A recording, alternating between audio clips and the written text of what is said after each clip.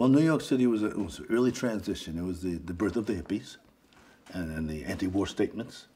And I played a little guitar down in the coffee shops and ran the hootenannies.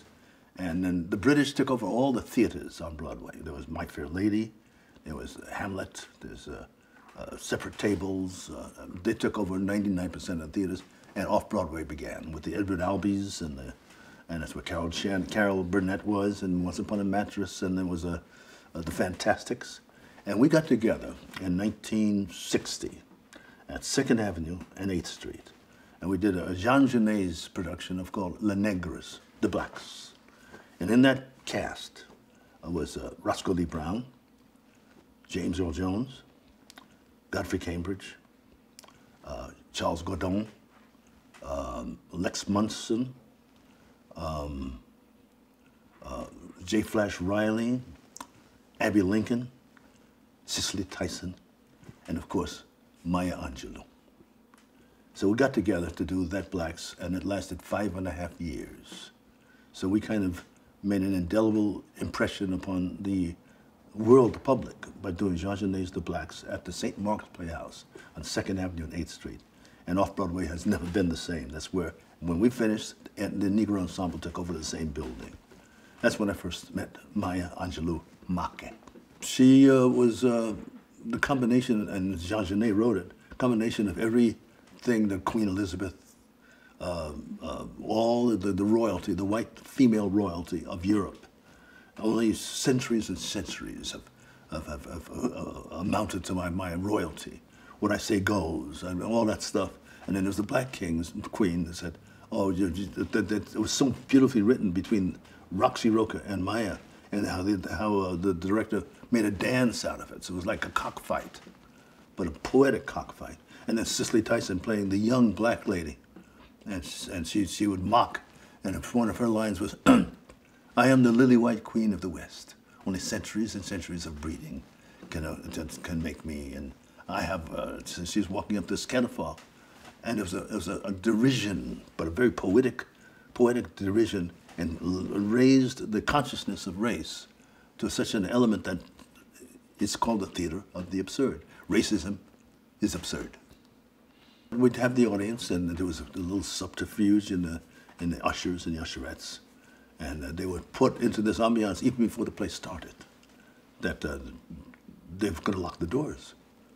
And we started with the locking of the doors and the secrets, and then finally we started with a waltz, mocking them, and then all of a sudden, Roscoe Lee Brown would say, ladies and gentlemen, and the entire cast go, ha, ha, ha, ha, and that started the whole thing. And people just, what kind of play have we come to see here? But it's a clever depiction of how we feel when they do certain things. It was done in a beautiful artistic way, but it frightened a lot of people because they had no idea that they were doing it. So there's a fright there. So now that we know we're doing it, then you're angry, what are you going to do to us kind of emotion. So there's a fear. There was one woman fainted, and a man had a heart attack, because we were so influential and impressionable that we thought that we had them prisoner. That's one of the ambiances of the play within the play. So I guess we did it well enough for that reaction to happen, and that was the meaning of the Blacks. It was a play whose time had come. It was a statement whose time had come. It was the Malcolm X time. It was also the Dr. King time. And then we had sensitive audiences who loved it and came back. Jane Fonda came back about 100 times. And we had some very diplomats come from around the world to see it. And it was so riveting, because what it was a secret ritual, so that we got this audience and held them captive while we tell them our story. It was just absolutely electric. And when it was over and they realized it was just a play, and sometimes there was no applause, but they were so impressed with what we did. But that was a play whose time had come. And it gave birth to a lot of other things. Oh, now you can say that. So let's go with James Baldwin now, and let's go to the Raisin in the Sun. We came from Raisin in the Sun to that. And then all of a sudden, plays like it and statements like it from all ethnic groups started to hit the boards. And then movies started to come. Leroy Jones, Amaro Baraka. And all of a sudden, they had a voice. Music had a voice. It was time. It was a renaissance time for all factions. We were together. We were a whole bunch of people. There was two different sections. There was the black things. We all go uptown and have chicken and waffles and have parties. And the party times was hilarious with her and Godfrey Cambridge and Josephine Premise. I remember Lena Horne. I remember all of those people. And we kind of was a tribe of people. But then again, we started having parties with the Jane Fondas. So it transcended into this wonderful Renaissance kind of society. That was offstage. But it was impressionable enough so that when we did performances, those people would show up and bring their friends. So the society grew and grew and grew. Part of that renaissance of art that happened for about 50 years there.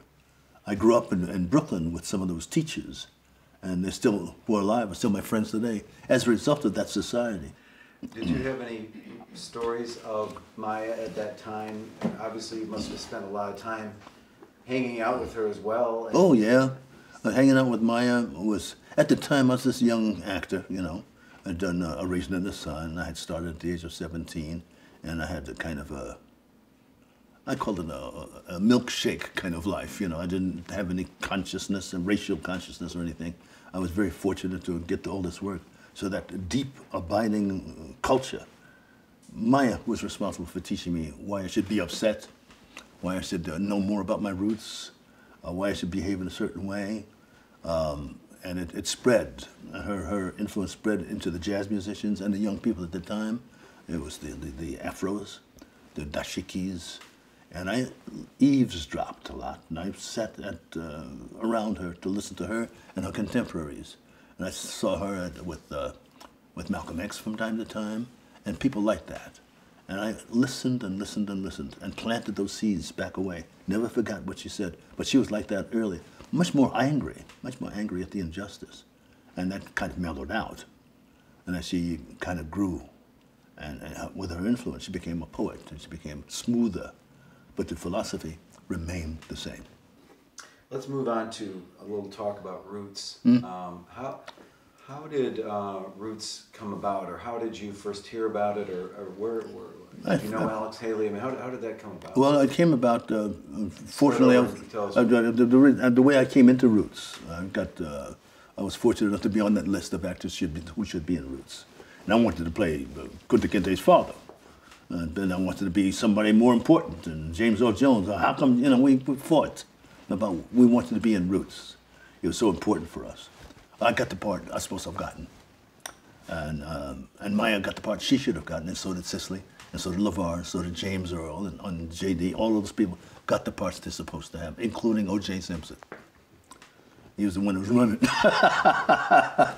But we got the parts we were supposed to go. Some clever, divine intervention got us the right parts.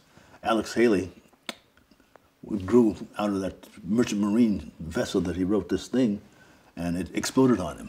It happened bigger than anybody would expect. But here we are, about to express ourselves after all this time. And then I remember the people in the television network saying, oh, we're going to lose some money on this one. Oh, well, I've got this contract with David Wolper. Oh, he's a troublemaker, but I respect him. Let's put it on one day at a time and get rid of it. And that's how Roots started. And you see what happened. The stuff that we knew all along, some of us did not, and we talked about it in living rooms and kitchens with one another, at churches. Now it's global. And the reception was outstanding, obviously. And it's nice to be part of that family, that legacy of Roots. Now, even today, we're kind of piggybacking on that legacy of Roots. Can you talk a little deeper about that? Because when Roots came out, it had an extraordinary impact on our culture, both for whites and blacks. Mm-hmm.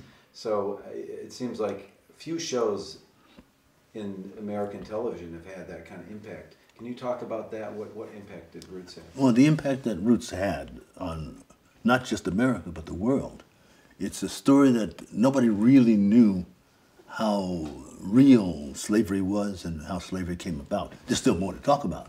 But that story about doing the research and bringing those people from Africa in the Middle Passage and putting them in slavery to create an industry and help America in the South, the specific visceral relationships that was covered at that time, quite dramatically,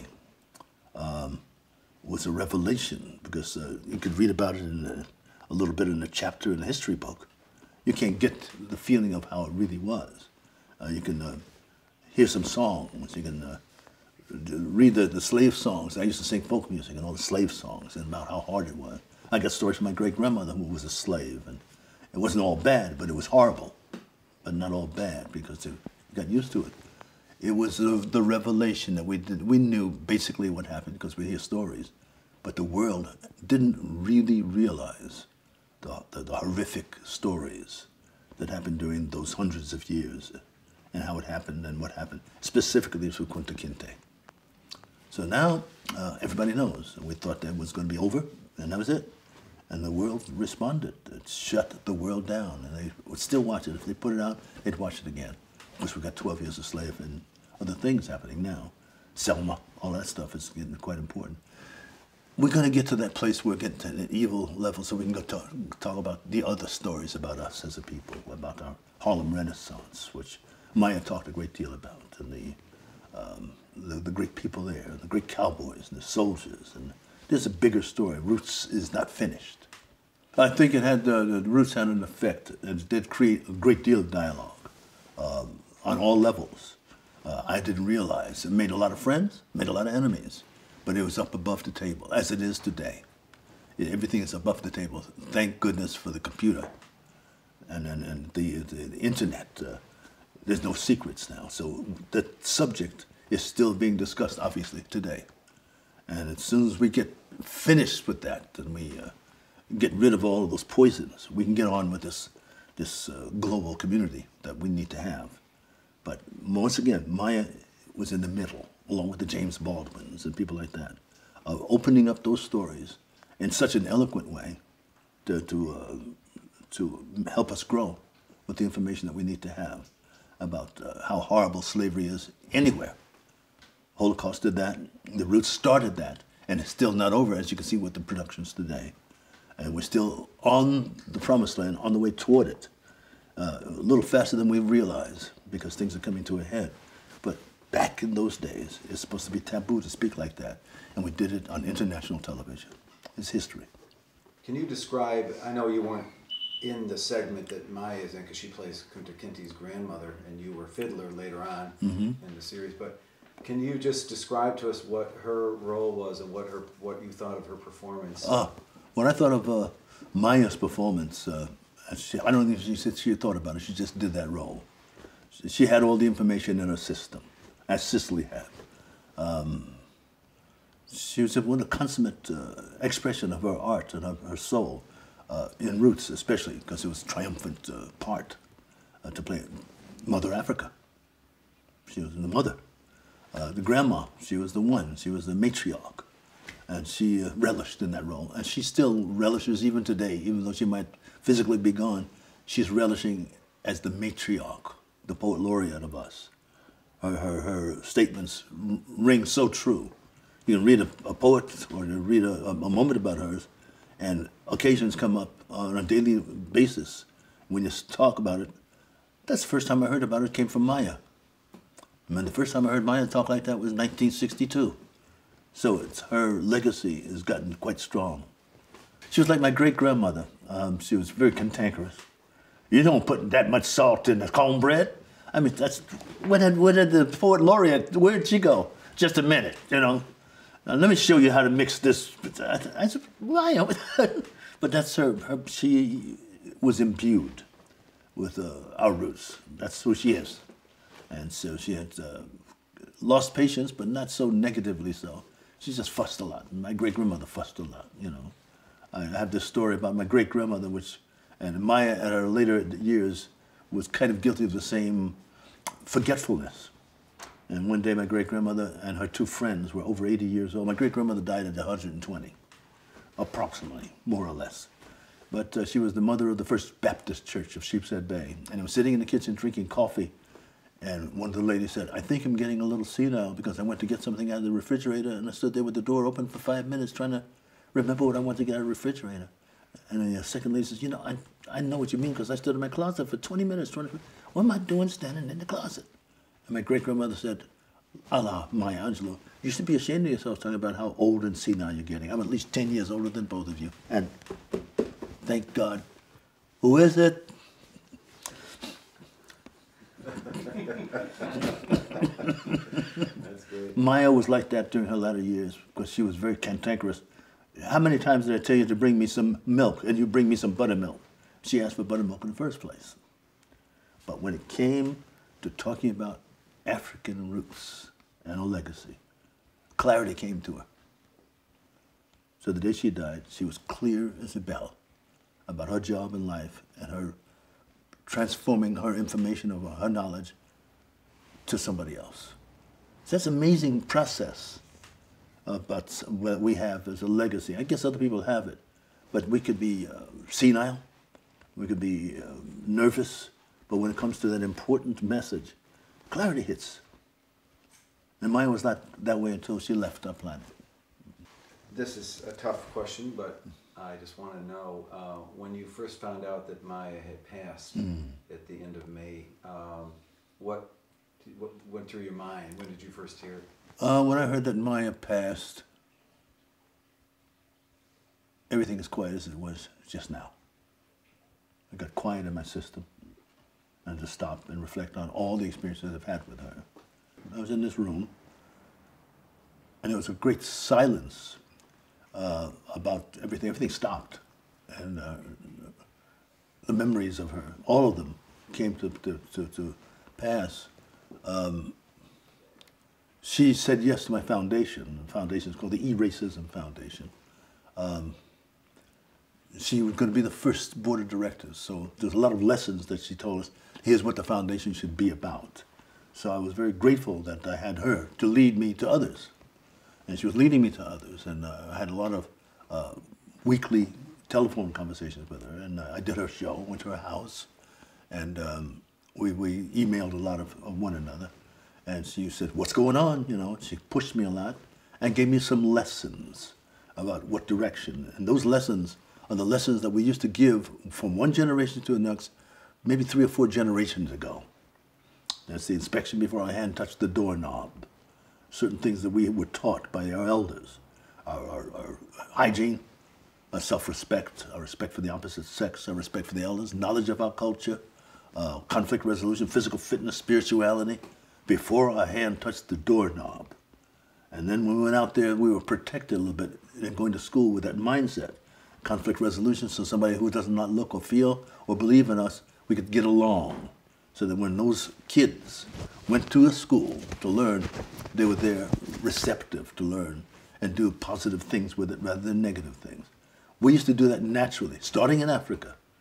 There was something to do with each generation, and she reminded me of that, a lot of us, that we have to go back to those, she called them thrilling days of yesteryear, where as soon as you're able to walk, there was something you did to benefit the whole tribe.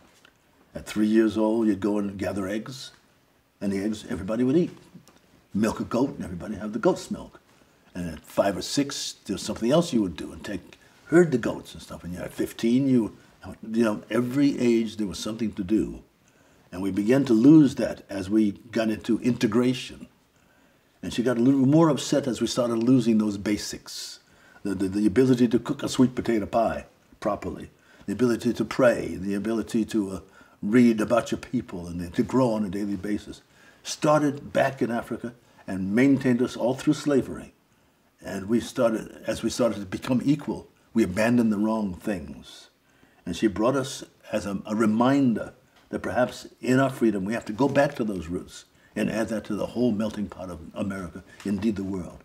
Those are her words, and that's her everyday action. We have something to offer society, and it's positive, not negative. And there's some kind of resistance to it. But in spite of all of that, it's probably one of the salvations of mankind, those original African roots that went through the Middle Passage, through slavery, through recovery, and now with our freedom, with Maya and Dr. King, there's some value systems that are indelible, that survived all of this time, that's more relevant for the salvation of us all today.